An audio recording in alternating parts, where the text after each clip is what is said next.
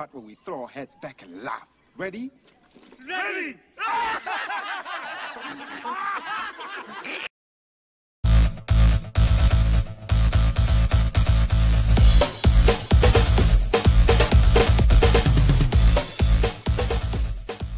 Welcome to Nevermind the Furthermore, your morning dose of creative conversation and coffee with your host, Brian K. Morris, independent publisher, freelance hybrid author, award-winning playwright, Facebook famous YouTuber, and former mortician's assistant. Get ready to start your day off right.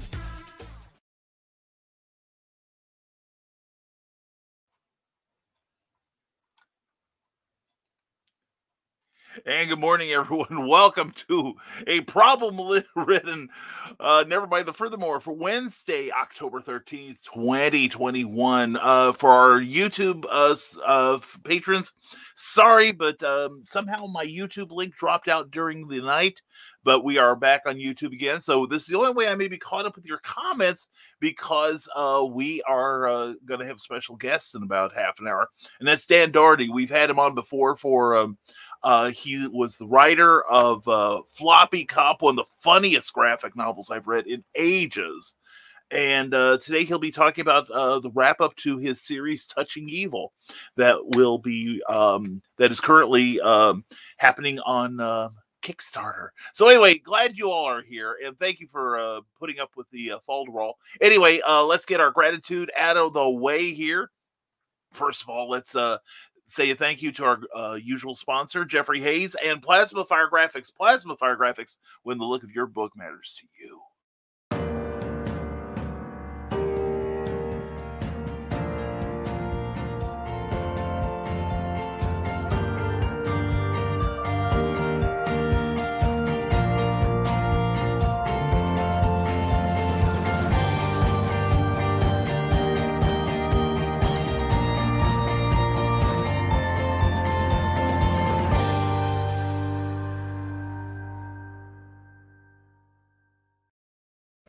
When you've put your heart and soul into the interior of your book, you want the exterior to look every bit as shiny. Well, you want a spiffy job done, then you get a hold of Jeffrey Hayes at plasmafiregraphics.com, because they do it all. They not only can create a wraparound cover for you with copy and trade dress and everything, they can also give you graphics that will help you sell that book on social media, as well as a beautiful, beautiful book trailer. That's who we use for our book trailers, and I think you should too, because he's way, way affordable. So check out his rates. Go to the Plasma Fire Graphics Facebook page, as well as the plasmafiregraphics.com page, and that's where you can contact Jeffrey Hayes directly. Plasma Fire Graphics, when the look of your book matters to you, because it sure as heck matters to your readers. And want to thank Joe Dog McKeel for helping us reestablish that YouTube link. And sorry, we didn't know about it. We don't check these things. But anyway, we're on the air, and we're grateful that you are here, whether you're watching us on the rerun or live. And also want to give a shout out to our Patreon patrons. Patreon is a monthly subscription service where you can subscribe to your favorite creators. And many of the people you see on this screen here have their own pages, so please check them out as well. But you get something for your supporting me. So if you want to find out what it is, aside from having your name on all of our broadcasts and in our publications, then check us out at www.patreon.com/Brian K. Morris. We are a proud part of the Rising Tide Broadcast Network, a group of like-minded broadcasters who are helping each other rise while providing quality content to you. And let's see, today is Wednesday, so tonight that means it's the Truth Mongers with Ted Davies and Glenn B. Fleming. Don't miss that show. It is always thought-provoking and fun.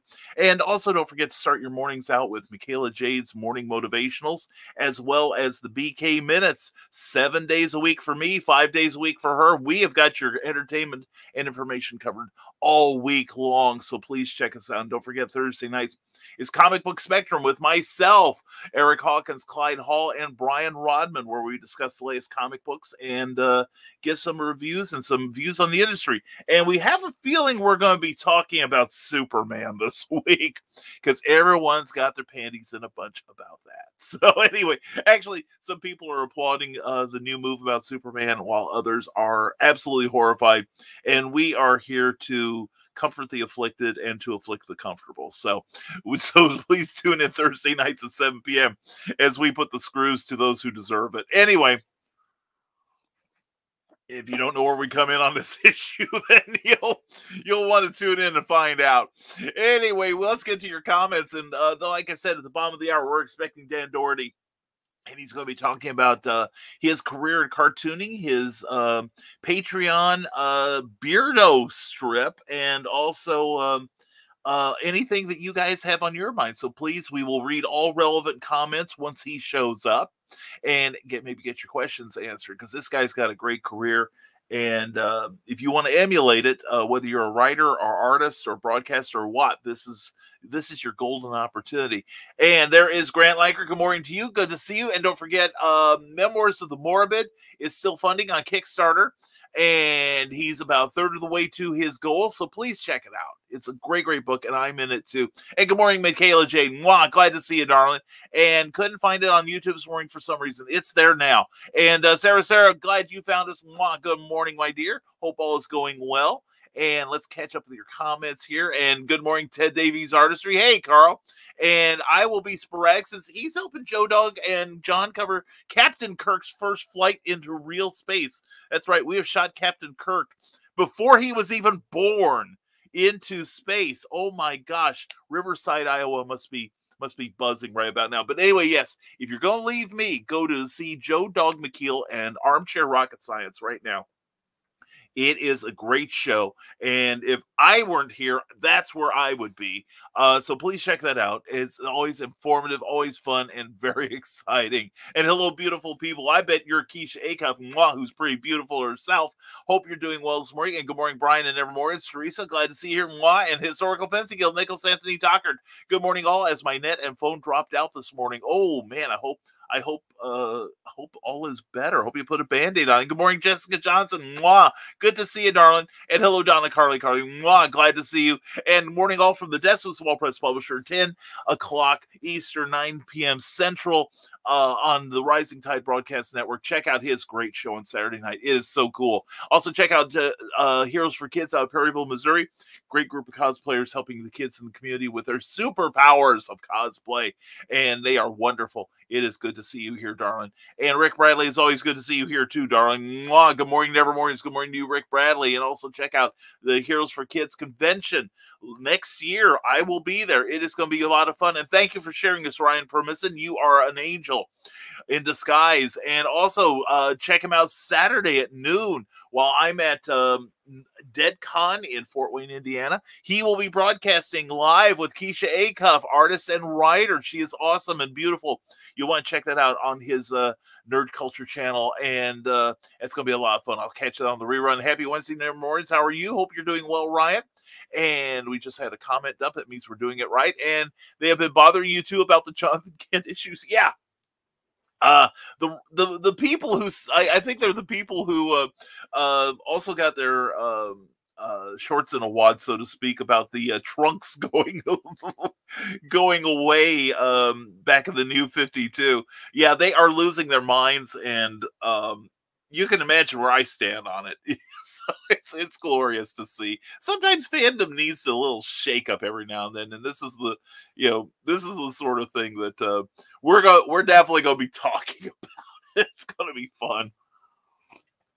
But I imagine you're as besieged with comments, and very few people have liked my comments so far. Yeah, you can imagine. Anyway, Eric, because I am an ally. And Eric Hawkins, good morning to you, brother. Hope you're doing well this morning. Thinking of you, man. And Ryan Permisson, subscribe to the Nerd Culture channel for great nerdy content, interviews, and content that you will be delighted with. And from that, and good morning to everyone from the Desk of the Small Press Publisher. And if you can find a link to ARS, I can't. I'm a little busy, but I would do it for you, Donna. I really would. And but I'm sure it's on. Check Joe Dog McKeel's page on Facebook. And good morning. What kind of music do mummies like listening to on Halloween? Rap music. I love it. Thank you, Ace. And Cookie gave you a thumbs up on that one. So, Madam Executive Producer approves. And I hope Captain Kirk doesn't bring back space herpes and turn us all into zombies. That's a dangerous thing. And I don't know if it was Photoshop, but I noticed somebody had a shot of him with his crewmates, and he, of course, was wearing standard colors, and they were all wearing red. I don't know what that's supposed to mean. That's a bad sign. And Anthony Bavo, good to see you. I'll see you this weekend at DeadCon. And hi, everyone. How are all of you guys? We are doing well. Hope you're the same. And Sarah, I'll definitely have to watch tomorrow evening. I have no clue what you're talking about with Superman in real space as opposed to pretend space. I'm so confused this morning. SpaceX is launching actor and writer and director William Shatner into space for reals. And the launch should be happening right about now in real time.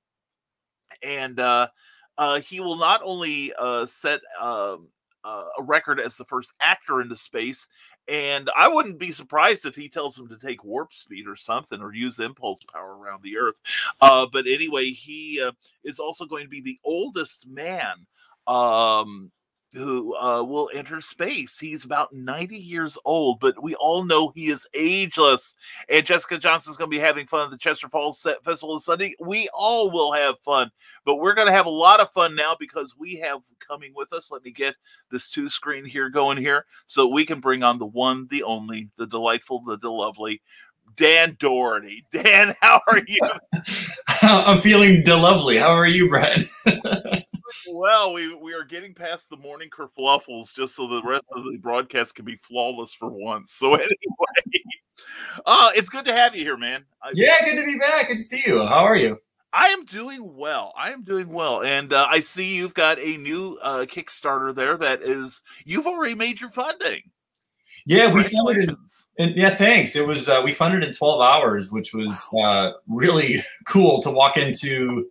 Like, because I left the next day for New York Comic Con, and it was nice to not have to be like stressing, looking at my phone. Did I make it? Did I make it? And I was like, no, now it's over. So okay, so now that you've done that, what is your fresh stress on this now? Oh, it's always stressful. Anyone who's ever done a Kickstarter knows, it's like you set a goal that is like the reasonable goal, but there's a lot more costs and whatnot that go into these things. So. Yeah, I mean, honestly, so that was 10K was the goal, was the original goal. We're up to, I think, 14.5 right now. $14,641. I feel like I'm on the telethon now that I'm giving the total there. So congratulations, Dan. Thanks. That is very cool. Well, I'll tell you what, we're going to suspend the comments for just a moment here while Dan takes a sip of ambition there. And we're going to give you the whole screen, Dan. You know the drill. Tell everyone who you are and why you are so amazing. Well, I don't know about that, but my name is Dan Dougherty. I am a writer and illustrator of comics and kids books, and I am illustrator on several children's books that come out. 1,000 No's, Do You Speak Fish, Sam and the Jungle Band. I'm also probably best known for my comic strip Beardo, which is a slice of life look at poking fun of it at adulthood. And then I love that the little machine is running in the background. And then I have a series, actually award-winning series called Touching Evil. These are actually the first 2 hardcovers that collected volumes 1 and 2 of Touching Evil. There's that one, it's shiny.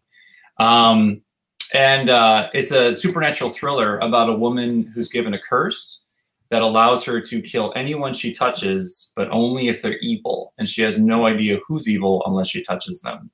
So it's a very high on psychological horror kind of suspenseful story where this woman becomes a reluctant hero and is constantly faced with bad people who either want to take the curse from her or want to manipulate her into using it against her will. It's really fun. Like I know it sounds like crazy, but people who read it, they almost treat it like a television show. They think that it's like, something I got to binge the next episode. I got to binge the next issue. And so what I'm putting out there is binge-worthy content is the 3rd and final book in the trilogy, Touching Evil Volume 3, The Depths of Vengeance. It's going to be a 240-page hardcover, and it will round out this story and finish and conclude the Ada Mansfield story, the main character. So that's what this Kickstarter is about. It's really kind of like closing the book, you know, pun intended, on a 21-issue run of Touching Evil. That's fantastic. That's fantastic. And you are in the right audience where you can use the word fun in conjunction with a woman who touches people and they die. Yes. So anyway, you have found your tribe here. So anyway, folks, if you're interested in this, please check it out. I know I'm going to be arguing with my wife about my Kickstarter budget about it. So anyway, please check out this link and check out what Dan's got on going on Facebook there, and we'll try to acknowledge as many of you as possible during this broadcast. But please, and Sarah, you are so welcome. That's why we're here. Sarah, you're always looking for Sarah's a newly minted comic book fan. Oh, nice. And she especially likes the dark stuff, the horror. And this sounds like it's right up your alley. And Sarah, let's get together. We'll talk about how you can order this thing. All right. And interested in everything Dan is doing. Great guest choice. Well, Dan reached out to me and he's a buddy. So I said, okay, let's do this thing. So, because we had so much fun doing Clever Tile Pending a couple of months ago for Floppy Cop. Yeah, that one really well. I love Floppy Cop. I'm serious. I have not laughed out loud at a comic story in ages, but that one got me rolling. And my wife, who I will read passages of things I find amusing, and then she starts looking for the marriage certificate, wondering about her life choices. We don't exactly sync up on our humor. Some sort of escape clause in the bylines, yeah. Yeah. She's planning your exit strategy, but I would read some of the passages to her, and she'd be like laughing out loud, and hey, that's funny, that's clever, and it's like, I'll let you read the whole thing. So which means that she would have to admit that I'm right about things. So that's not gonna. No, don't do that. yeah, Madam Executive Producer from the next room just screamed out, "Never."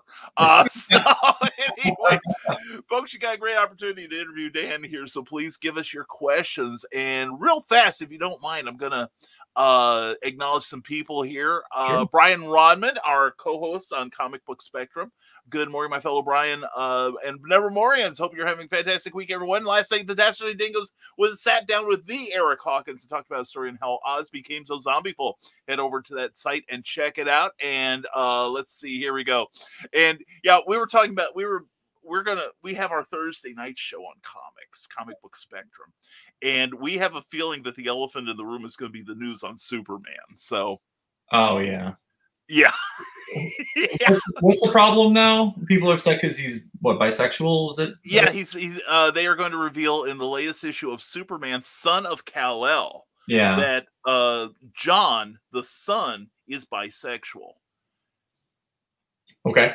That's my reaction. Tell me when I'm supposed to be upset.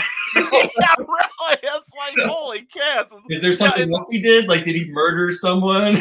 Yeah. Well, he hasn't done that in about 15 years. But anyway, no. I did a quick search yesterday on Facebook, and I despair for humanity because it's like no one reads anything past the headline, of course, and everyone's like, "Oh, he's ruined Superman. I haven't bought Superman in 20 years, but I'm buying him now." It's like, right. Oh no, we lost another customer. yeah, him and 100,000 others. Then Rick Bradley says a lot of people think it's Superman himself, and my thought is, I don't care who you smooch. It's and Bobby Nash, good morning to you, my brother. Good to see you. And space herpes, did I hear that right? Yes, you did. Another phrase that you're more likely to hear on this show than any other. Is it simplex A or B? I mean, which one? Yeah, really. With Kirk, we're going straight to like X or Y. You know, this is stuff science doesn't have a name for, much less a cure. And Brian Rahman says, so this morning I had to block a grumble of a man who decided to hate on the fact that I advertised for my Kickstarter campaign. How else is one supposed to get the word out, you moron? I think we all agree on that one. Yeah. I started to converse with him. Instead, I realized that this wouldn't help anything, so I just blocked him. And that's basically a frown upside down. So, yeah, that is true. You know, what's the old phrase? Never try to teach a pig to sing. It wastes your time and it annoys the pig. And Brian Rahman says, well, if it isn't Beardo himself, hey there, Dan, congrats on the Kickstarter, bro. Yeah, thanks, Brian. How are you? It's been since I think the last time we were on the show, right? Is that the last time I talked to you? I think so, yeah. And your partner in crime on Floppy Cop, Seth DeMoose, did the variant cover for Brian's Nebulizer comic. Oh, nice.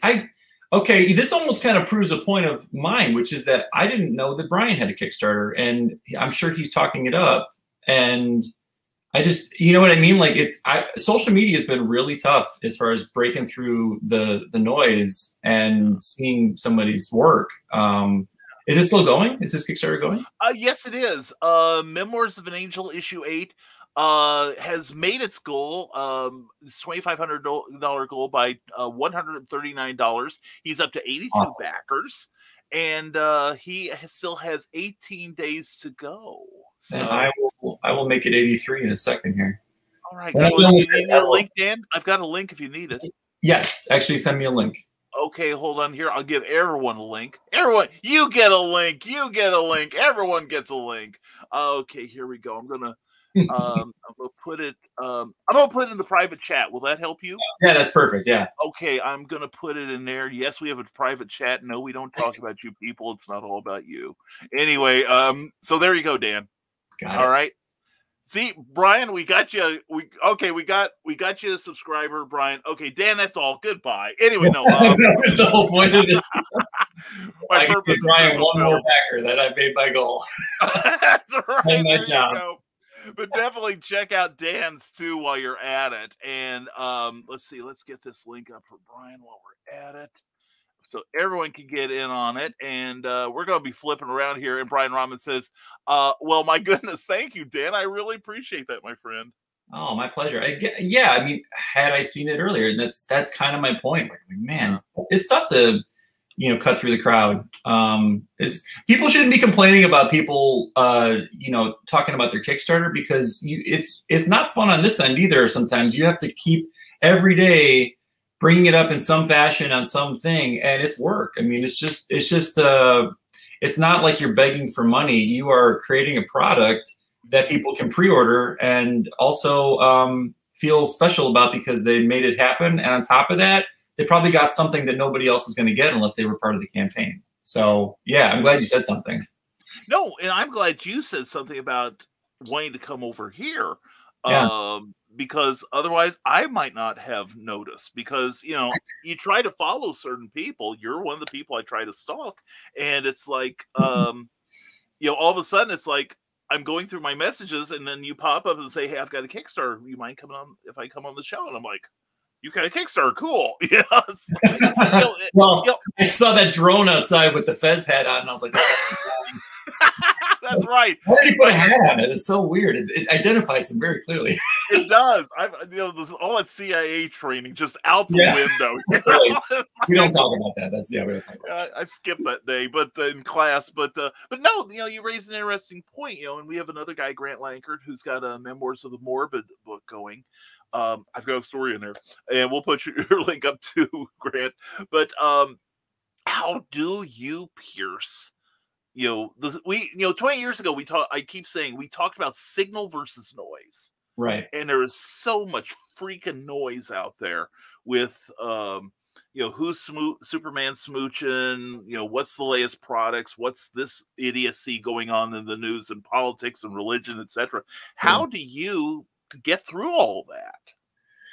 I mean, I don't have a great answer because I'm still, still always trying to swim upstream with some of this stuff. I definitely try to keep a pretty healthy amount of content on my social media, so people know that it's not like a dead page or it's not something that, you know, is not worth checking out. To be honest, you know, one thing that I really like, and not to shamelessly plug another thing that I'm doing, but I'm just speaking truthfully here. So I have a Patreon, and it's for Beardo, but I also put a lot of my other stuff on there because I kind of juggle several different projects at the same time. So initially when I was starting it, it was meant for like 3 strips a week for Beardo, but I realized I'm like, you know, these people are paying into this. It started to become like a little community. And I was like, this is kind of awesome because there's no more like wondering if they saw it. You know, it's like they get an email every time I post directly to their account, not going as spam or anything like that. And so I started posting basically almost every day. Like everyone on my Patreon is like, you know, you have probably the most content I've ever seen out of a Patreon, you know, if they were people who are regularly backers.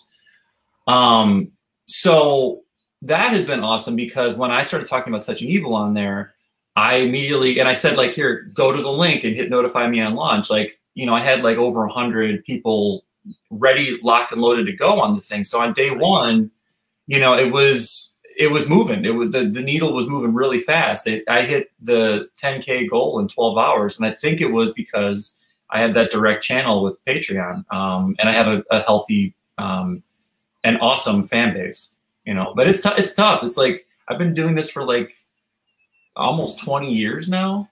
I started professionally in like 2003. So, you know, it's still like, it's never like, oh, you've got it all figured out. It's like, it's always changing. Yeah. And, you know, one of the things that brought me to Patreon was I was talking to a friend of mine. I don't know if you know him, Francesco. He's an artist. Yes, I do. Yes. Yeah. He's an old buddy of mine. And, when I was first toying with Patreon, and he told me about how people choose to be there. In fact, they're paying for the privilege. Yeah. And you have probably a different relationship with the people who subscribe to you, in that they want to be there. They are genuinely interested in what you're doing, as opposed to having, say, a Facebook business page, which is useful. Yeah. And it is a way to get the word out. But the engagement is so much greater on the Patreon, again, because they are financially invested in you and your success. Yeah, and they can't like Patreon's not going to filter me out, you know, or create some sort of algorithm that's going to like all of a sudden keep me away from the people who subscribe to me. Whereas, like, I'll give you another example. I have a Facebook page for Beardo. It's got like, I think 14,000 people on it. I don't have 14,000 people buying my stuff on a regular basis. If I did, I would be in a rocket ship up there with Jeff Bezos, and I would be shooting down your drone that you've been using to stalk me. That's right. So, good luck with that, buddy. Yeah, like I see the thing's crafty. It's a really crafty drone. No, but I see the data on that thing, on that Beardo page, and like I'll post something that I think is, you know, definitely good content, and most of those people don't ever get to see it. It's not in their scrolling, you know, their day-to-day search. So yeah, Patreon has that more direct channel, and it's fun too because like I blog in there. Like every time I post, I'll talk a little in there and just, you know, show, you know, the human side of doing this sort of thing. And then the comments section is really fun. You know, people go like, oh yeah, my dog ran away too one time, or like, I remember when my kids were that age, and we have like a legit human interaction through this, you know, this portal for art. Mm-hmm. Is that beep, beep, beep, beep? It's the little robot that is cleaning my floor. Okay. Or it's your drone. It could be your drone. It could be my drone, yeah. You need to put batteries in that drone, Brian. I do, man. I've got to add to the extension cord is what it is. So anyway, Anthony Bevo says, definitely see you at DeadCon. Brian, be safe getting there and back. For you too, my friend. We will see you there this weekend. And let's see. Oh, and Brian Rahman, we're going to post your thing here for for Memoirs of an Angel #8. Please check that out. It is a fantastic series. And let's see, Sarah, and Sarah also made a comment that she likes the color of your room. Oh, thanks. Yeah, this is my office now.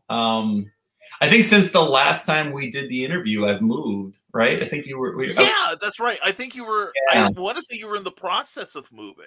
Yes, I think so, because that was around the time the Floppy Cop Kickstarter was going. We were selling our place and moving to a new place. I love my office now. Like, I don't ever want to leave it. So this is like my favorite place to be right now. It's really great. So it's got like either a toilet or a bucket or a hail pail in it. Right? I've got 3 windows. You should know what's here. You got the I got 3 windows, so I can choose my own adventure. You know, do I want to pee out that window today, or do I want to pee out that window? Which neighbor will I pee at the most?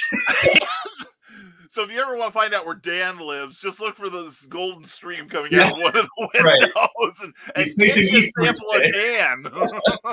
Take a little Dan home with you. But anyway, you're welcome, Sarah. What? This is how this show goes, honey. It's really my fault. Well, it's brave of you, Dan, to take the blame for it, but unfortunately, it's the host that must shoulder the blame for the usual falderall, but it's good. And Anthony Bavosa, it's a great pleasure to meet you, Dan. Oh, nice to meet you, too. And it does sound pretty good. Anthony, it does sound pretty good. Like I said, Cookie and I are anticipating a fist fight later over it. And let's see. And Sarah says, I take screenshots and pictures of physical comics that crack me up. Michaela Jade says, we're going into her pocket as she goes into work. Makes me happy. And let's see, what else we got here? And my gosh, Brian Ryman, why are you always advertising? Yeah, the hustle doesn't stop. That's why the hustle doesn't stop. Yeah, that's the one advantage, or used to be the advantage of social media. You put your message up there and people will see it. But God, it's like, what is they used to say that like the average post on Twitter has like a shelf life of like about 20 minutes. Yeah. What would it be for Facebook now? Who knows? Like 20 seconds feels like, it's just constantly, and so ironically, look, a lot of us are complaining about Facebook on Facebook, and it's pushing down the stuff. Yeah, we want to see. And really, it's a self-fulfilling prophecy. Yeah. It's that's the thing. Facebook in particular, I don't see this, like so much on Twitter or LinkedIn or any of the other social media, or maybe a little bit on Instagram, since it's owned by the same guy. Yeah. But it's like, the more you promote, the less promotion you get, almost, unless you pay for it. Yeah. I took out an ad for this Kickstarter, and I think it just ended. And, it didn't, I think I threw like $100 in, actually. And the data they gave me back underperformed from what they promised me. And I was like, okay, all right. It's frustrating. Like, but whatever. I mean, that's why, to me, like I'd rather have a small fan base that really is loyal and loves what I'm doing than a large one that is fickle and already moving to the next thing.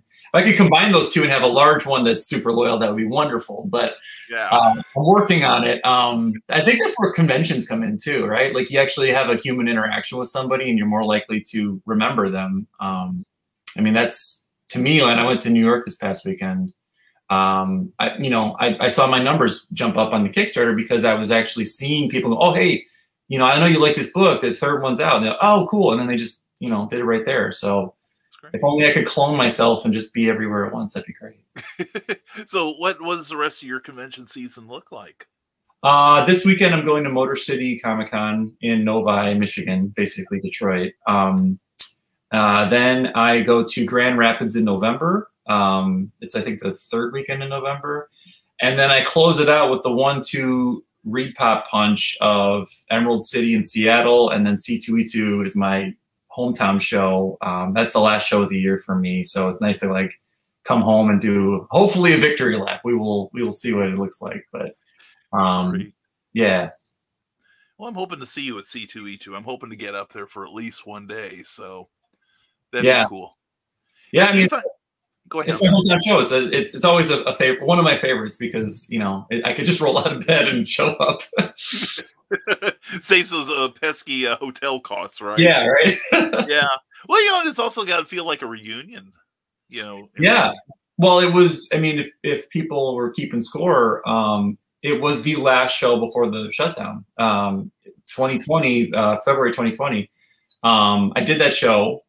And then I think within a week or so, we were talking about a shutdown.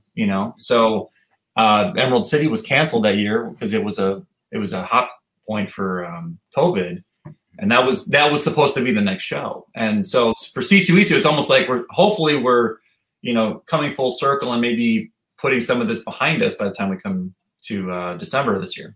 Yeah. Fingers crossed. Seriously, come on. Yeah, seriously so. And Eric Hawkins, who knows a thing or two about crowdfunding himself, of the Zombieful World of Oz, a great, great comic book. Well, speaking of crowdfunding and how crappy social media has been lately, what are the best ways to get the word out on crowdfunding projects other than social media? Yeah, I mean, a mailing list helps. One of the things I really push when I'm at conventions is not just product, but like having that mailing list. And if people are on the fence about buying something because maybe they just don't want to lug one more thing back to their hotel, or they ran out of money or whatever, but they're sitting there at your table, and if they are interested but they just can't do it, the next best thing, or the real thing, is to say, okay, well, if you want to follow my stuff, it's just join that list right there.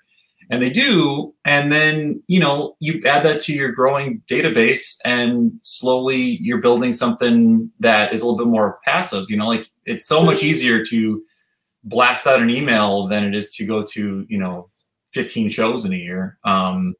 So for me, that's one huge thing. And again, like, I keep going back to like the human element of it, where it's like, if I see someone at a show and we connect. And I'd rather have one person that I'm connecting with while a couple people pass by, but I genuinely connect with them, than trying to just, snatch and grab every last person and be like, look at my book, look at my book, look at my book. It's like that usually means that they feel like they're cattle, as opposed to feeling like they're a person. So I think, yeah, like getting out there and pounding the pavement helps, but remember that mailing list. Very good advice there. Ted Davies Artistry says, Dan, congrats on all the success, bro. Thank you. Thanks, Ted. Yeah, and it's not like Dan popped up, one day and was instantly successful. It's a process. This is a whole process. It takes time. I'm not fully formed. My fontanelle never closed. There's still a large gap here. That's where the hair is. It's actually a helmet. It shields me. Yeah, why do you think I wear this? Anyway, that was a white hat when you put it on. The fontanelle is just like shooting out. Exactly. That's where my brain's leaked out. Anyway, Brian is only reading comments that are relevant, and as I am rather irrelevant, I guess I should just shut up. No, you shouldn't. And Sarah corrects him, saying he's reading them at times, so you're not being ignored, and you just have nothing to contribute. Well, thank you for your contribution there, and you are not wasting our time, Skunk. I promise. And see, people think it's good to see you, and yes, we can see you. And comb your hair, okay? Anyway, it could be a bomb with the beeping, duck and cover. And Dan, do you need to duck and cover? Dang it, Sarah beat me to the joke. See, you were contributing. Very good, very good. And let's see here. Michaela Jade, author Michaela Jade, says, on the thoughts about promoting, I quit worrying. I think she meant quit worrying about over promo when I saw people handing fistfuls of money to a fake homeless guy. If people will hand him money and get nothing, why not me?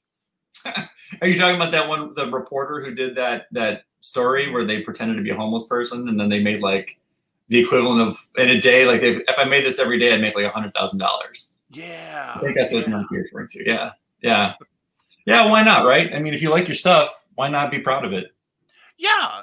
And I think, we promote each other on this network, and it's like, somebody gave me some great advice because, I promote other people. I've gotten to the point where I suck at promoting myself. And and somebody said, you should always promote yourself like you're promoting a friend. Yeah, that's a super good bit of advice. I have to tell myself that, but it's easier for me to say that when it's to someone else, right? Like I used to teach at a school for comics, and they'd ask that, and I'd be like, you have to pretend like it's a product that you're selling. You know, you are something that you have to sell. Yeah. And sometimes it's hard to, you know, separate the two things, right? You, the artist in person, you know, you, the human being, but like, yeah, you got to do it. It feels weird sometimes, but you'll get used to it, you know? Mm-hmm. Well, you treat it like performance art. Yeah.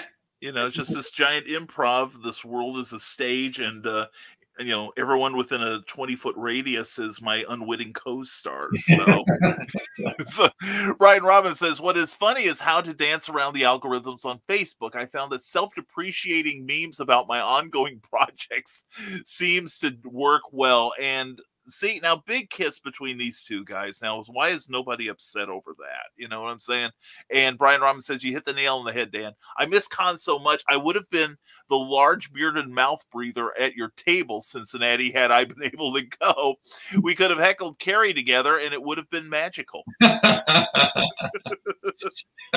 Since he was fun too, yeah, you should have been there. It was my first time there, and I was very it's given a very warm welcome. It was very nice. So yeah, maybe next year you can come out and we'll hang out. Very good. And that's only 3 hours away from me, so I can echo both of you. This will work out. And Glenn B. Fleming, hey, Brian. Glenn, how are you doing? Check your inbox, sir. Got something for you. And Sarah does prefer face-to-face. That's good. And Dan says, Glenn Fleming, you should be Superman with those blue eyes and all that hair. Yeah. These are my mom's eyes. She can no longer see anything, so. She's going back, damn it. Sorry, Mom. Yeah, deal with it, Mom. I need him more. And Michaela, you need a sign. We'll write for food. There we go. And now here's the problem. Sarah says, I'm trying to get my local comic shop to at least update their website to help, but I'm beginning to wonder if I'm wasting energy, which is tough. You know, and we've had this discussion, you know, there's a lot of comic shops out there that still have that 80s thinking about, I will open my doors and the money will come in. Yeah. You know, and now what do you have, you know, any sort of penetration into comic shops with your work? Yes, I do. Well, since you know, Touching Evil and Floppy Cop are through Source Point Press, you know, usually it's like any shop that carries Source Point will stock basically, like, you know, almost everything that they do. And I've been, again, doing this for a long time. So, you know, you start making those relationships with, you know, the shop owners that are, you know, cool, the ones that are actually like, not just, you know, interested in Marvel and DC, but looking at, you know, new stuff or creator owned or indie stuff. And so, yeah, there's a nice stable of shops that I know that, you know, will back a project and, or carry the book or, you know, do anything that they can to, you know, spread the word. And that's also another amazing resource as well. You know, like my local shop is Amazing Fantasy Books and Comics. And there's like there's 3 locations. And I've known them for 30 years, probably almost. And I've known them since I was a kid because I used to go there and just shop, and then I became part of the shelf. But yeah, there's a lot of, I mean, Challengers downtown, there's Chicago Comics and more in Madison Heights. I mean, I can go on and on and on. There's even Comic Signal.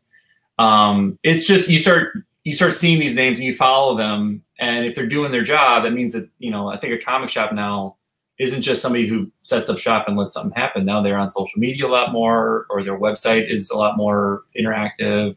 They're setting up events, signings, all that stuff. It's important. Yeah. Well, you know, we talk about, you know, like hanging out at the comic shop and having those conversations. Yeah. You know, that are kind of magical and kind of stupid when you get back home and realize, well, what did I spend the last 2 hours of my life doing? Yeah. But, you know, that's the thing, though. A lot of comic shops don't do that anymore. They don't become the center of fan attention unless they're like promoting magic cards or something like that. And then people complain that there's not enough stuff about comics going on. But yeah.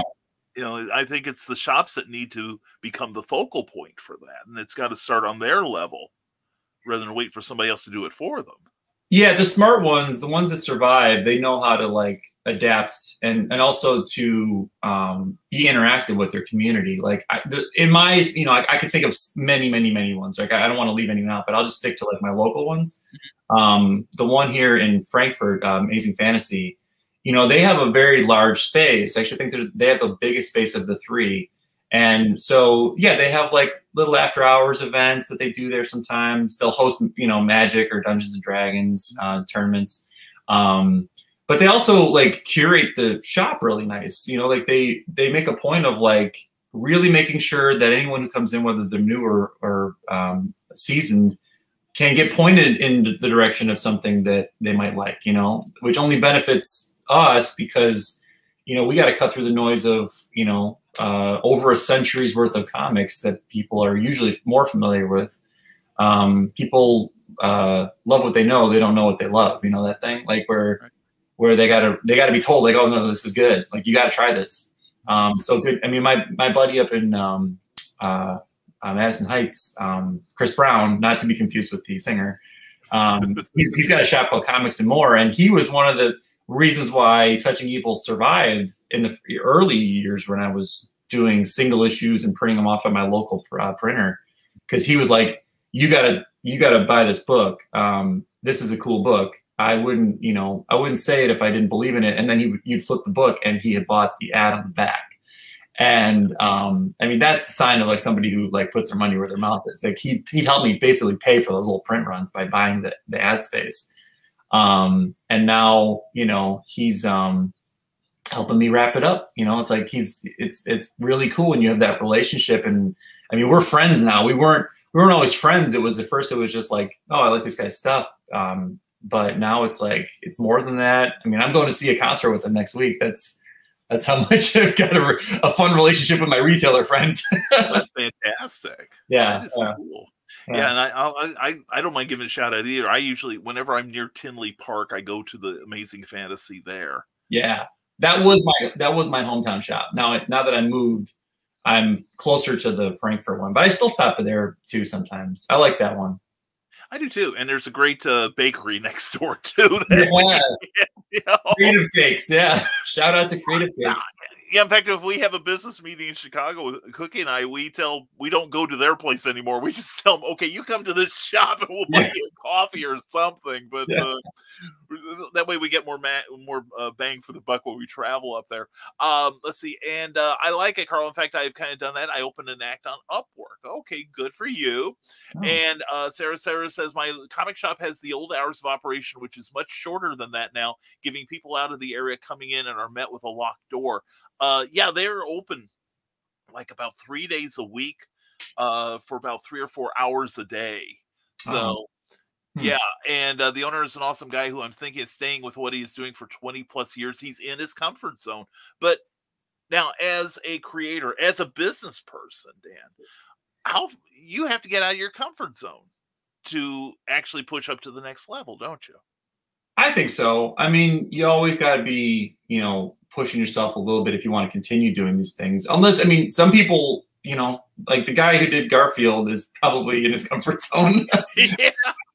He's probably not moving too far from that lasagna and Monday shtick. But for most of us who are kind of trying to, you know, hustle with this, yeah, you always have to be like doing whatever comes next, you know, like joining certain social media platforms. I take on projects all the time and I actually enjoy it. Like I take on projects that are not necessarily flexing the skills that I would be quote unquote known for. You know, like I've had the pleasure several times now working with Dan Fogler, the actor.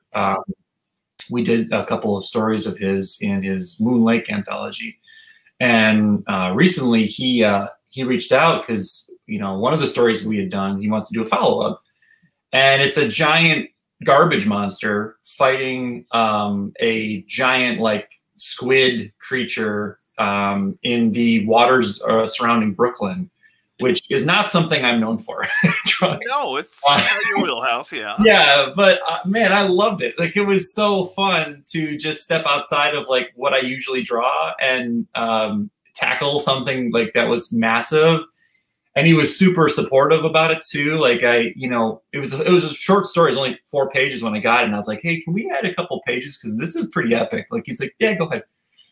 So oh, I love it. Like, I love when I get work that is pushing me into a new area of basically practice. Like, I try to never stop learning if I can. It's because then it gets boring, and then you're not making good work anymore. Exactly. Damien Waldron says, just popping in to say hi and thank you both for all the information. Going back to lurking and skulks back into his lap. It's good to know you. Yeah. Damien, you need to reach out to Dan. Damien makes his own action figures. Oh, wow. And he made some. Well, see, I don't know if I can go across the room and get this. But anyway, I think I can. But yeah, he made some figures for Brian Rodman. Okay, honey, thank you. Under the shirt there is the action figure. There we go. Actually, bring the other one too. That is very cool. I met Damien in person recently of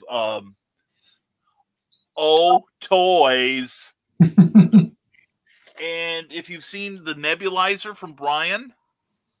Mm-hmm. Oh, wow. Oh, that's awesome. And with 3 points of articulation, which is more than I've got. So that's the nebulizer, and he does his own packaging. Wow. See, and the nice thing about this, Dan, and I do expect my 10%, Damien. Also, the talent can sign on the back. Nice. And, it gets better, dude. It gets better.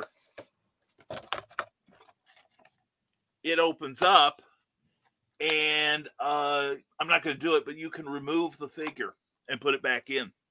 That's super cool. So it is always on the card.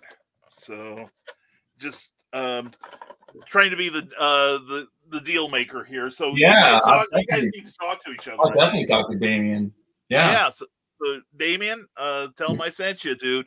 Anyway, let's see, and 15%. Oh, that'll work. Wow. I think you just said 10, so he just gave me more. What a bump. There we go. And Ted Davies also, he does action figures for Ted Davies. Damien does all the action figures for Ted Davies Artistry Properties. Oh, wow. I got a lot of questions now. I like it. Yeah, and you can have them hand painted and stuff. So it's, he does all kinds of cool things. Wow. So aren't you glad you showed up, Dan? I am. This is super cool. I always, it was a long time ago. I was talking to a friend of mine who does some stuff in action figures, and it's not easy. Like, because I know people were asking about like maybe like a Beardo action figure, or man, it would be funny with the Floppy Cop one. That's just what I was thinking. Yeah, that 1 point of articulation. Yeah, just bends back and forth. Yeah, but like there was a little rumbling for a while for a Beardo action figure, but it was a while ago. So I wonder if technology's also made things a little bit more affordable. I have no idea, but I definitely reach out for sure. So if I can get the information, I will happily take it. We'll hook you up. We'll hook you up, Dan. I'm here to help. Anyway, Skunkcracker asks, can I ask relevant, irrelevant questions, Brian? Because that's all I'm about good for. Let's stop that defeatist talk, Skunk. Yeah, believe in yourself. Yeah, dude. You're supposed to be getting assistance for this sort of thing. Dan, what is your favorite movie? Oh, man. It's tougher for me to pick movies because I have so many movies that I like. I will say my favorite TV show is The Sopranos, and always has been. Movie though, that's a it changes like every 10 minutes, right? It does. Like there's a few that always pop into my head, and and I never can really settle on one. Like a lot of Scorsese movies, to be honest, you know, I tend to watch Goodfellas. Yes, pronounce it properly, man. The marketing department worked very hard on that title. Yeah, they're like, yes. Yes, I expect Alistair Sim introducing this now. Does I look like a clown to you? Get thine shine box. Yeah. And stay tuned after Masterpiece Theater from a word from our marketing department. Have you pledged your PBS station? We're doing a Goodfellas book now. It's gonna be great. Like that one or Taxi Driver or Wolf of Wall Street are always on my rotation. I don't know. It's a tough one. That's a really tough question. But if I had to pick my show, it would be The Sopranos, 100%. Are you excited with the new movie coming out? I've seen it 3 times. Well, that answers that. Yeah, I saw it the day it came out in the theater with my dad. We had a good time. And then I rewatched it twice on HBO. So, and my wife hasn't seen it, so I'm probably gonna see it a 4th time by the end of the week. So, just to give you a sense of how I feel about it. I guess, jeez, it's a shame you don't have any passion for this. Well, you know, it's funny, you know, when people think comic books, they think superheroes naturally because they dominate the American market so much. And listening to your choices in entertainment, you know, going more towards, you know, like crime drama and stuff. Yeah. And you know, I'm thinking, well, that's kind of no. Wait a second, Dan doesn't do superheroes, so you know.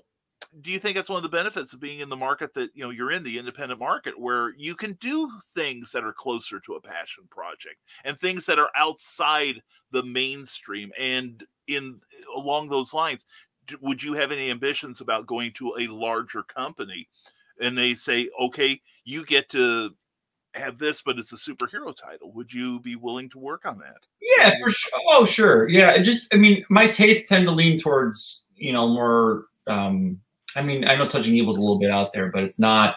Yeah. She's not a superhero. She's not wearing a cape or his costume. She's still got regular, you know, a regular person, regular problems kind of thing.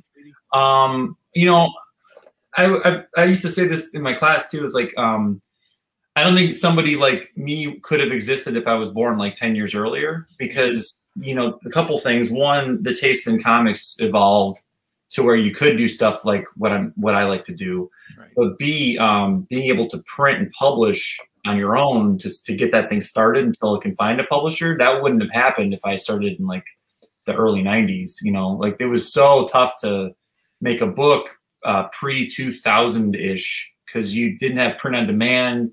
You didn't have the acceptance in the culture, I think, as much of creator-owned indie books. And yeah, people only got what came into the shop, you know? So that being said, now that I've got a little more, you know, of an established career in what I do, if I ever had the opportunity to work on like a big 2 book or like something like that, oh, totally. I would find my angle in it. Hopefully they would like it, you know, but I would definitely try to find my way into that. Well, and that's something I've said for a while, that, you know, like I didn't write my first book until I was like in my mid 50s, and I'm 400, and I'm 400 now. But, but no, the painting up in your attic must be really just falling apart now. You look what, like much less than 400. Yeah, I don't look a day over 375. Yeah, you're more like a 350. Yeah. Thank you, but thank you for the compliment. But no, I tell people that a lot of the technology takes away the excuses for not creating. Yeah. So many, I'm sure you are like the rest of us. You get a lot of people saying, "I'd like to do what you do," you know. But the thing is, aside from the fact that it takes time to get up to various levels, that the technology takes away the excuses for not doing it. You know, like you said, 30 years ago, we couldn't do this. You know, you would have to get like a print run of, like, say, you know, what, 15,000, 30,000 comics. You'd have to go down to Sparta, probably Sparta, Illinois, to get them printed, or, you know, probably the closest to you. And then there's the problem of like, how many ads in the Comics Buyer's Guide do I take out? That's, you know, but now, even with the limitations of social media that we're finding, it's still an easier way to get your message out than to wait for a buzz to pick up, you know, unaided, I guess was what I'm trying to say. Yeah. And plus we've got electronic ways to draw. We've got, you know, you don't have to have a Dick Blick store near you. You can find your tribe electronically rather than knocking on doors and stuff. So I think you made a great point about, you know, how the technology has caught up with what we need and what we want, have always wanted it to do as far as creators go. It's definitely the best time to be a creator in, you know, modern existence. I mean, it probably will continue to get better, I would hope, but like it was never as good as it is like in this era that I've come up with, as far as if you want to make something, there are ways now to do it. Usually, you know, those doors would be closed to you unless you can get past the gatekeepers, but now there's far less gatekeepers. Doesn't mean there aren't any, but far less. No, that's true. And, you know, I talked to a number of people. Their goal is not to get into any of the top 10 publishers in the previous catalog. In fact, a number of them don't even care if they get into the catalog or not. Yeah. I mean, I know plenty of people, you know, that make a living doing this full time, and they don't chase those particular aspirations. You know, it's just, well, and it's not even just about, you know, that they think they're above it or whatever. It's that they know that if they follow the thing that they're passionate about, that they're going to sell that better, and that they're going to be more true to, you know, their table. Because when you go to table at these shows, you know, I think people have a good radar as to whether or not you believe in what you're doing. You know, I don't necessarily need you don't need to be like, you know, crazy passionate about it and in a fever pitch all the time. But I think when you see a table where they don't know where they're, you know, if they're supposed to be there or whatever, like it hurts. It hurts the creator inadvertently, you know, like all that stuff. And I don't blame them because it's very intimidating. But when you see somebody who has something that they genuinely love doing, and then they would do it for free if you know, if that was the case, but they're out there at their table and they're pushing it, like it attracts a different kind of energy. And I think people who realize that maybe they don't need to go to Marvel and DC. Maybe they can just do that lane and have a career, you know. I know, like, I'm not trying to suggest that she wouldn't do Marvel and DC, but my friend Kaylin Smith, who does Plume and For Goodness Sake and a whole bunch of other stuff. She's got all of her stuff is creator owned. And her Kickstarters they murder. They're amazing, you know. And I don't know if she'd ever do a Marvel or DC book, but in my mind, she doesn't have to, because she does what she's passionate about, and it shows. And her fan base loves that about her. You know, they just go, yeah, Kaylin's making something. I'm sold. You tell me what it is later. Yeah, just here's my check. Just send it to me, and I'll figure it out when the postman gets here. Yeah, exactly. Yeah. I get that. Well, Cindy Cap, you remember Cindy Cap from when you were here earlier? Yeah. Gave you all those great jokes. When the morning show, she does promotions. Like for me, a good fellow with cool books. Thank you, son. Thank you so much. And Volcana, if you like super heroines, also there. And Simple Swords Fighting Axes. Check them out 8 p.m. Eastern on the Historical Fencing Guild channel. And Creepy Stuff and Nazis, the new book by John B. Pica. Please check them out. And we have a comment up. That's a good sign. And the Dastardly Dingoes podcast with Brian Rodman. Check them out every Tuesday. Check out last night's episode with Eric Hawkins. It was awesome. And Brian, you need to talk to Dan here about being on the Dastardly Dingoes. I would totally do that. Yeah. Brian, can I be a Dastardly Dingo, please? Yo, you will be dingoized immediately. I am sure. I mean, they've had me on a couple times. They're aching for quality guests. You know what I'm saying? So you'll be a welcome addition to the show. And Amazonia, you want that from the Desk of Small Press Publisher, 10 p.m. Eastern on Saturday nights, and that's another one, Dan, I'm going to point you to also. And for the Desk of Small Press Publisher, hey, we were just talking about you, buddy. Joe D. McPhee asks, what are your thoughts on The Departed? Good question. I just was talking about The Departed like last week, because there's a podcast called The Rewatchables, which I highly recommend for people who are like obsessed with movies and whatnot. That's why it's so hard for me to pick, by the way. The thing I like so many movies. But the rewatchables, they take one movie that they think is a rewatchable movie and they just break it down over the course of usually about an hour and a half, 2 hours. It's got really cool categories. It really helped. It really, by the time you're done with the podcast, you want to rewatch the movie again. So nice. They've talked about The Departed twice now, which is a rare thing. They'll do that only for particular movies that they have more to say on. So they had an episode called The Departed, and then they had an episode called The Redeparted because they did it again. And they really I sync up with their opinion quite a bit. I love that movie. That being said, it's a roller coaster. Like it's just constantly moving. It makes no sense in sometimes, and that's okay. It's weird that like you don't get the title of the movie until 20 minutes into the movie. Like they do like a preamble that's almost completely unnecessary to the movie, but is highly entertaining. And then they're like, The Departed. And you're like, I've been watching this for 20 minutes and I haven't even seen the title card yet. What is happening right now? Nicholson's insane. It's his last, basically like his last, I mean, it's not his technically last performance, but it's definitely his last performance that I remember. And then Mark Wahlberg's amazing. One of the best accents ever.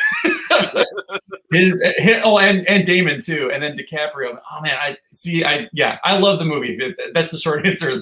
But what you should do if you're really into The Departed is listen to those podcasts. It's the rewatchables. Go scroll through it and find The Departed and find The Redeparted. It's really, really fun. I'm writing this stuff down. This sounds too cool. Anyway, see, I learned stuff on this show too. And Cindy Kep says, check out Neurosis, the new book by Amy Hale, and Secret of Warriors. You want the Warrior's Secret from Michaela Jade. Wow. It's awesome. And she's a poet. She knows it. That's Teresa Dunn. Check out both her volumes of Poetry Expressions. And Damien Waldron. I just saw that skunk. Love it. And Halloween Comic and Toy Show, QuadCon Des Moines on October 30th for all the geekiness you need. Come on by and get a book and a dragon. Yes, that's another thing. The benefits of celebrity, Dan. Have you got an amigurumi? Oh wow. It's okay to envy me. Yeah. So and even down to this, please. So somebody made that for you, huh? Cindy Kep made that for me. Cindy, that's amazing. Isn't that cool? That's super cool.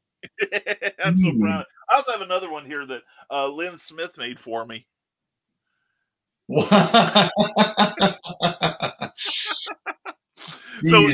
So when the authorities say, Brian, point at the doll, I know which one I'm doing.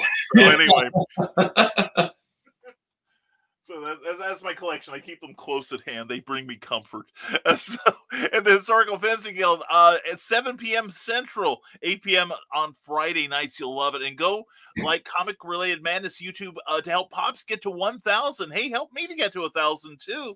I'm at 62% of the way there. And if I can get to 1,100 by the end of Halloween night, I will do a special 12-hour Never Mind the Furthermore. So wow. I know.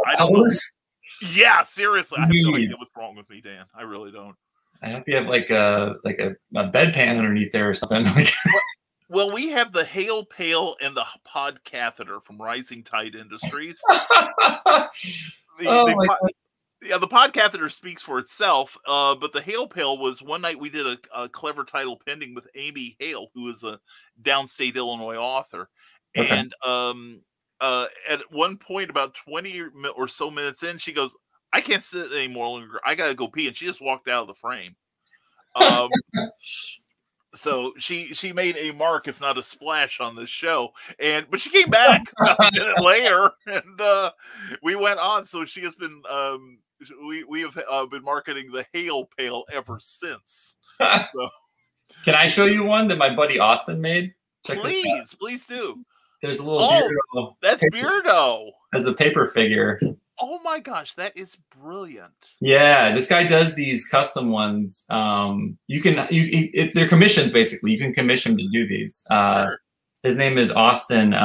His Instagram handle, which is where I usually see him, is, I believe it's like Oz.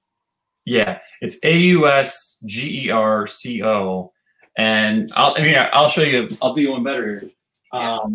He also did a Touching Evil one with Ada from Touching Evil. Oh, nice. Yeah. It's even got her missing the finger in there too, like on her left hand. Oh my gosh. Wow. And then he did a Floppy Cop. He's even floppy. Look, he's like. Oh my God, that's brilliant. That's cool. That is amazing. Oh, that's beautiful. It's so fun. Look him up. Yeah, look him up. He does a ton of like standard like Marvel DC characters you'd see or Image characters. But he does custom ones, and he also does just ones he likes too. I think he did like a bunch of stuff from Ryan Brown's comic just because he really liked God Hates Astronauts. Sure. So the guy is just down for making whatever. If you want to get one, reach out to him and he'll do it. I wrote that down. Thank you, Dan. I appreciate that. That's awesome. That is beautiful. I love all the community and all the great creativity here. I really do. And Hybrids, don't forget Luke Stone Studios. Check that out. And Bear Publications for snazzy anthologies, books, and writing resources. Bear Publications also has published Cindy Kep's latest novel, Animal Eye, and her very first comic book that she wrote herself based on that book. And it's gotten great reviews, Dan. It really has, 100%. And Kick Zombies Out of Oz, you want Eric Hawkins' new book. All 3 issues, I believe, are available on Comixology. And Don't Take the Sky Away, Vermilion urges you. And I really want Shakespeare in Goodfellas, says the Skunk Rocker. The Goodfellas. Yes. Attend me, my mom says. And that would be amazing. Oh my God, the exact opposite of that Romeo and Juliet movie that came out here. It's like, verily you doth insult him a little bit. Yeah, and I can see like a whole series of these, like what am I thinking? Scarface. Thou hast met my little friend. That sort of thing. And Angels and Nebulizers, you need to go to brianrodman.com immediately. All right. And so since kindly plug me, Brian, plug Rising Tide. Nice. Go there. Brand new, redesigned by Damian Waldron, and you can sign up for my free monthly newsletter there. So, and Pulp Fiction Fun, go to Stormgate Press, and Shatner is on the ground and thrilled. So I guess it was successful. I guess we're not talking about Shatner being like deep into the ground or anything, because this is SpaceX. But no, they've got a good record. I've been seeing some of their preliminary launches that, okay, it's touchdown, boom. So there's a reason why they're on number like 11 or 12 now. But anyway, that's good news. Thank you, John Scarborough. And I will be checking out Armchair Rocket Science later to watch your commentary on it. And Cindy Kemp says you can get book reviews from Land Down Under, Hyper Sandy Books on YouTube there. And there's a car auction going on in Chattanooga right now, and there are a ton of muscle cars down here. How much stuff can we do? There's so much. Wow, there's so much going on in the world. I know, and here we are trapped, right? Dan's like, let me out of here. And Starhard 76 for all of your vintage cartooniness. And Cindy kept ran out of break, but don't forget to tip your host. Thank you. I have a Patreon page. And bring Cookie home and sign for Rising Tides newsletter. Thank you, Cindy. Thank you so much. So, and we caught up with the comments, Dan. That doesn't happen very often here. So yeah, that was wild. I felt like I was on a roller coaster ride. Like, wait, hold on. There's this happened, and this there's a book. Wait, I combined the first part of the first title with the second part of the second title. Oh man, that was wild. Oh yeah, I've learned to talk fast. I sound like the Micro Machines man. Yeah. I'm working up to that level. I'll just leave all the vowels, and we can keep up on the show here. And we had one show, actually, it was one night, it was a clever title pending. We were actually 2 hours behind in the comments. Oh my God. Yeah, and wow. But to me, that's a sign that it works, because it's sure. Kind of conversational, so it's all good. Sure. Now, speaking of all good, tell us about Beardo. We haven't talked about Beardo yet.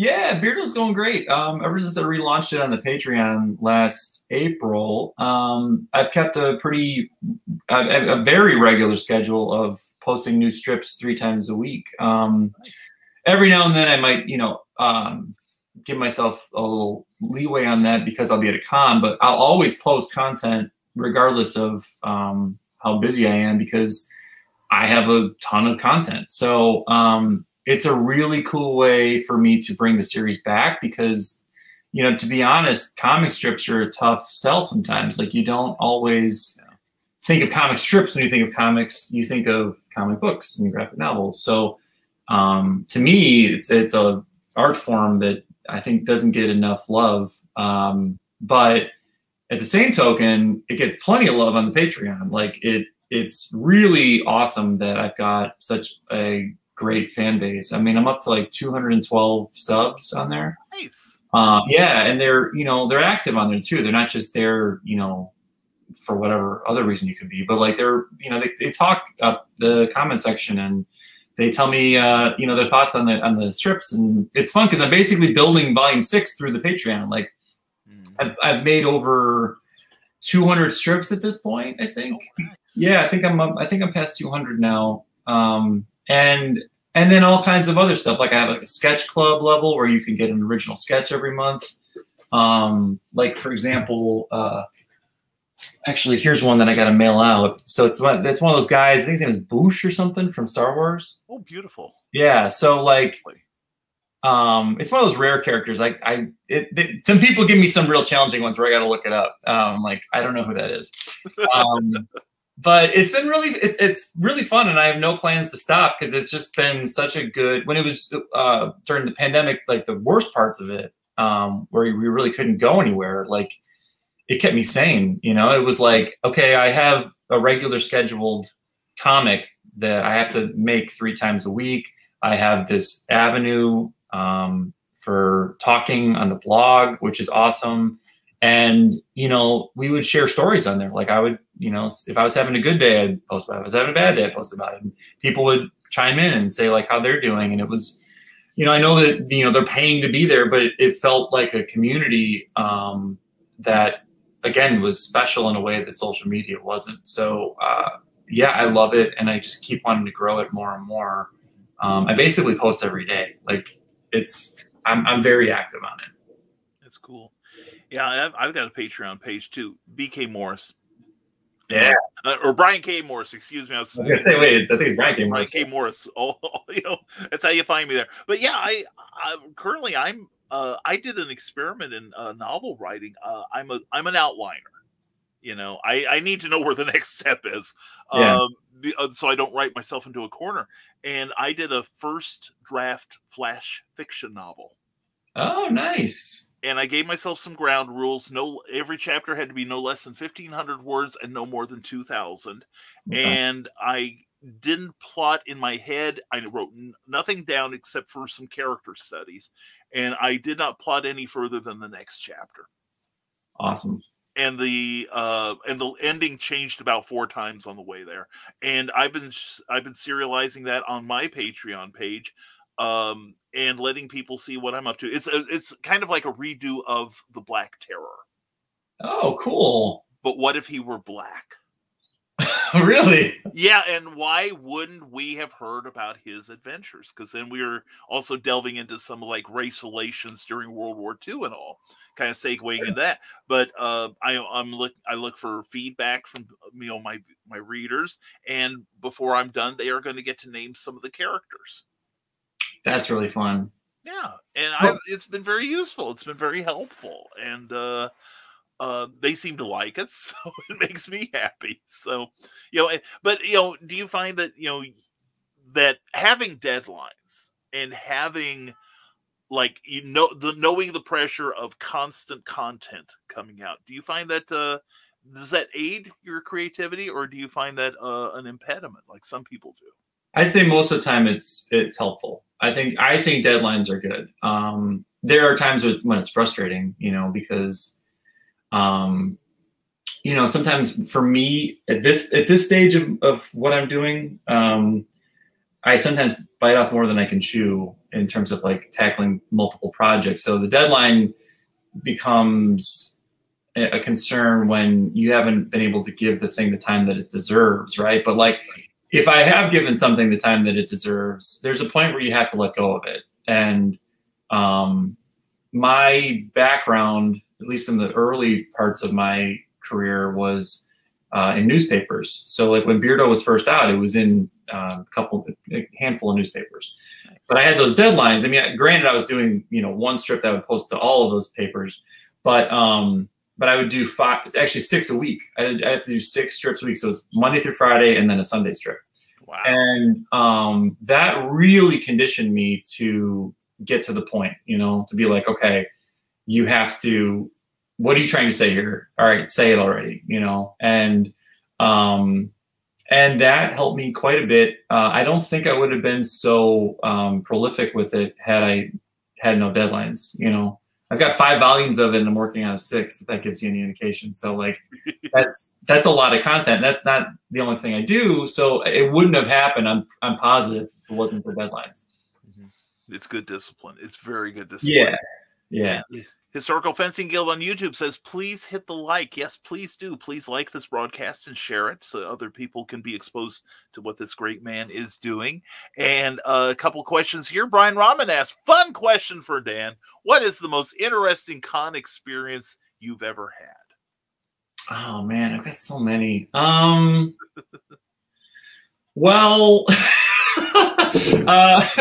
I mean, do you want like I have to call the lawyers? That's yeah. Do you want like good experiences or like negative experience? Like, or like what the hell am I doing here? Experiences, yeah. Yeah. Interesting. So, it's tough. Like I have a lot of fun, right? Like obviously, like there's been a lot of you know, friendships made through conventions, and yeah. I mean, so. One of the, see, I don't want to throw anyone under the bus. That's the problem. Like I'm trying to, I have like a Rolodex of stories going through my head, and I'm like, no, but then someone will get their feelings hurt. So I will say, let me just say, like, really cool experiences. I met, oh shoot, who's the guy who I'm blanking on his name? Who's the guy who played Flash Gordon? Sam Jones. Sam Jones, thank you. Yes, he's awesome. Yeah. Actually, I can think of a couple things that happened. Okay, now I got a couple. Okay, and they're all harmless now. So I was trying to find ones that didn't end up like with somebody's feelings hurt. So okay, so one was Sam Jones, right? So I'm in Texas for that show, and Sam Jones is there signing, and he's got a big display, and I have a friend whose name is Mike. And it turns out Mike was right about this. So I want to be clear. Like Mike says he knows Sam Jones. Like, and he said, if you're down there and you want to see Sam Jones, let me know. I'll call his people and you can just walk up and say hi and get a picture instead of, you know, waiting in the line. And for me too, that's kind of, I'm not trying to be a line cutter, but I am like stuck to a table when I'm there. So it's like, if I leave and I have to be in line for like an hour, it's not good for my business. So it turned out my cousin and his daughter, who's fully grown, they love Flash Gordon and they wanted to see him. So I'm like, well, I got this hookup. And so I talked to Mike, and Mike sends a message to his people or whatever, and they cannot figure out who Mike is. And they're like, I don't know who you're talking about. I don't know this guy. And so I'm on the phone with Mike. I'm like, you know, it's okay. I don't have to do this. Like, no, walk up there. Just walk up and say, Mike so-and-so, I'm not gonna say his name, knows you. And so I'm like, all right, I'm gonna like break all the rules. Just walk up.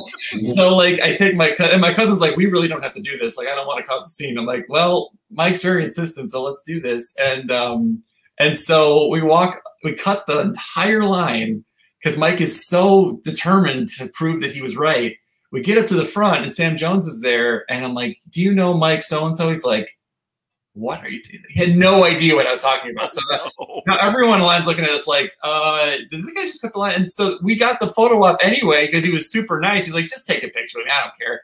And then later on, he figured out who Mike was. He's like, oh, yeah, I know him. And he said hi through Mike. So it was true. But at the time, I looked like a total idiot. And and the whole line was like, this guy, you know.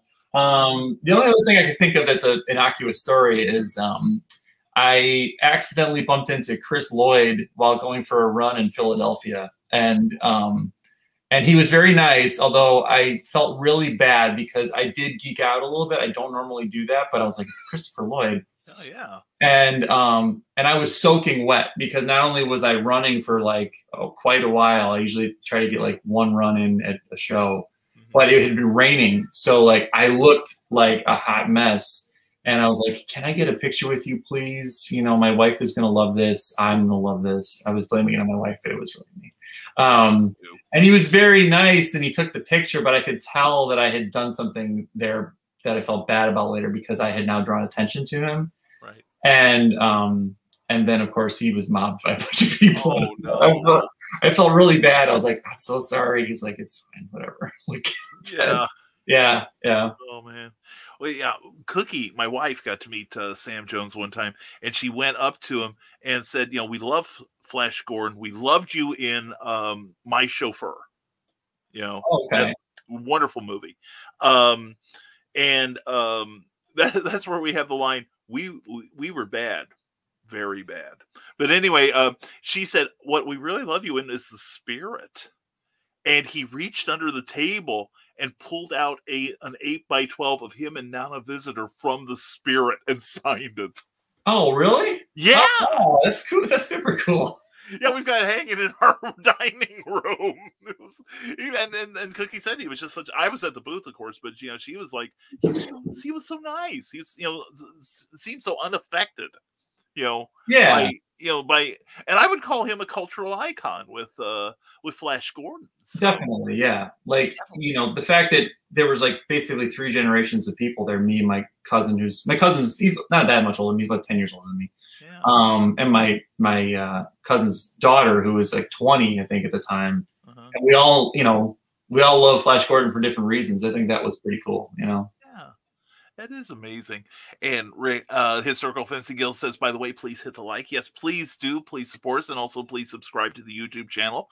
And we're back, says Carl Witzman. And it was an amazing flight, says Joe Dog McKeel, of Stupid O'Clock, 11 p.m. Eastern on Saturday nights and 9 p.m. on Thursday nights. And stay tuned for Dan Holofield's Last Man Standing Great Geeky Conversation. Rick Bradley asks, any other projects in the near future? For me, yeah. Well, they don't care what I do. Well, you know, wrapping up Touching Evil has been the focus of like basically through the rest of my year. Like I'm, you know, doing this Kickstarter to put the book out and have all the, you know, the things that surround it. So once I'm done with Touching Evil, I think one thing I know for sure that I want to focus on is putting out Beardo Volume 6. And then beyond that in comics, like I'm actually not sure. Like I know obviously I'll be making something, but I've been sort of debating on Floppy Cop. Yeah. I do want to do more Floppy Cop. Yes, that's true. That's something that, yeah, Seth and I have been talking about. We got to figure out our angle into a 3rd volume. Seth and I actually also were trying to work on a new project, which I can't talk about, but like we want to hit a different kind of vibe, but also collaborate in the same kind of way that we've, you know, that people have come to expect. But yeah, it's tough to say because, you know, in comics, it's like you start thinking about something and it might not come out for like 6 months to a year, right? So like I know that there'll be several comics, you know, in the fire, and also hopefully like another kids book or 2. Like, nice. To be honest, like the big success that I had in 2020, 2021 was in the children's book category, because 1,000 No's with DJ Corchin as the author and me as the illustrator went to like #1 on the Barnes & Noble kids charts and like cracked the top 10 of the Barnes & Noble charts overall. Like, wow. So that was definitely awesome, and then also very helpful during a very uncertain time. So then we followed it up with Do You Speak Fish, which just came out last week. It launched on the 5th of October, same day as the Kickstarter, actually. Wow. So I'm thinking that there'll be some more stuff in the future with that stuff too. So, but yeah, I mean that, and then also I would be remiss if I didn't mention that I make music. So I have a album that came out in 2020 called Bad Ideas. I actually released it on vinyl too, along with like streaming. But I have a second album coming out called Fun Times Ahead that I'm very proud of, and is set to come out, I'm hoping, by the end of the year. Cool. Definitely streaming. I mean, vinyl is taking longer now because everything takes longer to make now. Right, yeah, everything's backing up. Yeah, it's tough, but so I'm definitely going to be busy, if that helps with the answer there. That's good. A long answer. Well, it's like I tell people, you talk about taking on more assignments than you can handle. It's like I tell people I can still remember a time when nobody cared how much free time I've got on my hands. Yeah. That's true. So you take the jobs because you never know when they're going to come back again, right? Yeah. Oh man, I took on, like, in that April of 2020 when it was really getting pretty bleak. What was cool was that a lot of my people reached out and were like, I've been meaning to get a commission. Why not now? And that carried me through the spring, basically. Like, that was kind of what salvaged my spring, because I lost so much income with the conventions being gone, and so yeah. But right now, I mean, I am definitely focused on this Kickstarter. Like, that's going to be the next 3 months of my stuff. Kickstarter. Yeah. Can I tell you about some of the stuff you can get in it? Yes, I was going to ask. Please talk it up, Dan. Yes. So for the uninitiated, you can get all 3 volumes in there. There's the volume 3 hardcover is obviously the most sought after tier, because it's the most, it's the thing we're all here for. But you can also get volumes 1 and 2 as an add-on, or even there's a package deal where you can get all 3 of them. There's also going to be, and you'll see it in the campaign mock-up of it, a slipcase that collects all 3 volumes into a nice presentation. That, to me, is very special, especially for, I mean, obviously for anybody who's just like loves to display their books. But for me, that means a lot, because that means that, that thing represents 8 years of my life in a way, like that's a nice, like, feather in the cap of this whole saga. You can also there's a tarot deck that I had made for the second campaign that is now available as an add-on. You can get remarks in your book, which means an original drawing in the interior of the book. So like, there's several examples on the campaign. You can actually see what I did in volume 2, but you would, like, in this opening, this page of the opening of the book, I do a full color drawing of something Touching Evil related, and it really customizes the book in a way that makes it, even more special than it already will be. We've also unlocked 2 stretch goals and are about to unlock a 3rd, which means that now everybody who backs the project at a physical level in any way gets the digital wallpaper for their book, for Touching Evil. They get their book autographed, and once we crack this 3rd one, the front cover will be foil embossed, much like this one was from volume 1. If you can see her on there, yeah. This is all a foil embossing, and that's only for backers. Like any other copies you would see of it would have that as just white. And then if it keeps going, and this is where you might really perk your ears up for my Floppy Cop and Beardo fans. It starts getting into very interesting territory with these stretch goals, because there comes a point where you get a bonus Touching Evil story as a PDF, and then if we unlock it even further, it gets included into the book. And then a very special comic gets made if we hit like 26K to 30K. There's a Touching Evil Beardo Floppy Cop crossover comic that I'm going to make. And if we unlock the base level of it, it gets delivered as a PDF. If we hit the top level of it, it becomes an actual physical comic that comes separate from the book in your package, and is only for backers. It's not something that's going to be made out into the rest of the world. So there's a lot of really cool stuff to get in there. And at this point, if you back, you know you're getting all this extra stuff for free that's going to be tacked on. There's bookmarks, there's stickers, there's all kinds of other stuff that you just get because you're in the campaign. And we have until November 5th, but I would really love to unlock these things as soon as possible. Because that moment, you know how it is with Kickstarters, that momentum builds more momentum. Yeah. Very, very cool. And while we have you here, how can people follow you on social media? You can find me on Twitter and Instagram at Beardo Comics, all one word, no spaces or dashes, at Beardo Comics. You can find me on Facebook under Dan Dougherty. I even have a special group now that I made called What's Dan Dougherty Up To Now, where it was an easier way to get through the algorithms. And I post there fairly regularly. And then with the Patreon, it's also patreon.com /Beardo Comics. So yeah, you definitely can find me. I even have like a Bandcamp page for my music too that you can go to. That's just under Dan Dougherty. That's fantastic. That is great. Well, Dan, thank you as always for being here. And you have an open invitation anytime.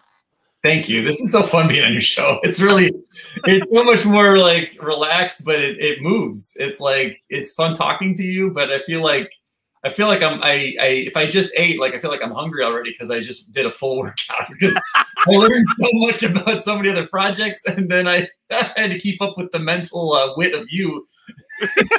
It's not easy. I know this is a tougher show than people realize. I think under that hat is just more brain. It just keeps. Yeah, it just keeps the top of my head warm. That's what it is. So, but anyway, Dan, thank you so much for being here. I appreciate you so much, and please stick around so I can say goodbye to you properly. You got it. All right. Thank you again. Dan Dougherty, great creator, great guy. And again, please check out this campaign. I'm going to be contributing to it. And when you see all the good stuff he's got there, you're going to be thrilled. And there's a lot of great content on the way. Also, check out his Patreon page if you would. And I think you should. I really do. And something else to check out is our sponsor for today, and that is Plasma Fire Graphics. Plasma Fire Graphics, when the look of your book matters to you.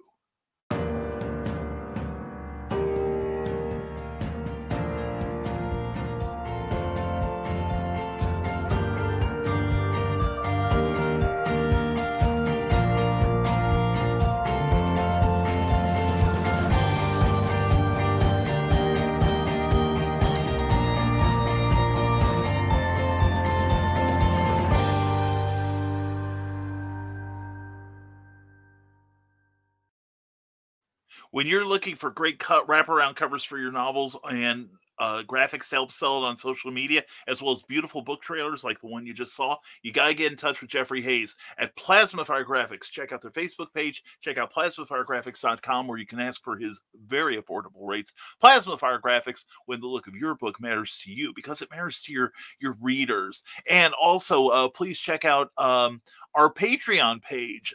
You can get your name on this card here for being one of my supporters for just $1 a month, and $5 a month gets you peeks at various works in progress that I've got going. Also, we've got a blog that we do once a week, and inspired by Dan, I need to do more now. I'm a lazy cuss. But anyway, if you want to cheer me on, go to www.patreon.com/Brian K. Morris and find out what we can offer you. And offering you entertainment 7 days a week, that's the Rising Tide Broadcast Network. Please go and check out Armchair Rocket Science, where you could see actor William Shatner, shot into space and brought back to Earth. I noticed they were all wearing blue uniforms. I wonder if Shatner came back rocky and orange. The only way to find out is to check out Armchair Rocket Science. Also, check out tonight the Truth Mongers with Ted Davies and Glenn B. Fleming will be on. Definitely don't want to miss that. So check us out 7 days a week, and please give our Facebook page a like. And with that, I think we are done for the day. Thank you again to Dan Dougherty for showing up this morning. And Friday, we will be back with more Fall to Raw. And we hope that you have an excellent hump day. And it's also New Comics Day. So check out your local comic monger and see what's on the stand. So as always, folks, thank you for being here. Thank you for being appreciative of Dan Dougherty, and check out his Kickstarter campaign if you would, please. And as always, folks, stay smart, stay safe, wash your hands, and never apologize for being awesome. Have a great day, everyone. We'll see you Friday, tomorrow night on Comic Book Spectrum at 7 p.m. Eastern, and then again on Nevermind the Furthermore Friday morning at 10. Take care, everyone.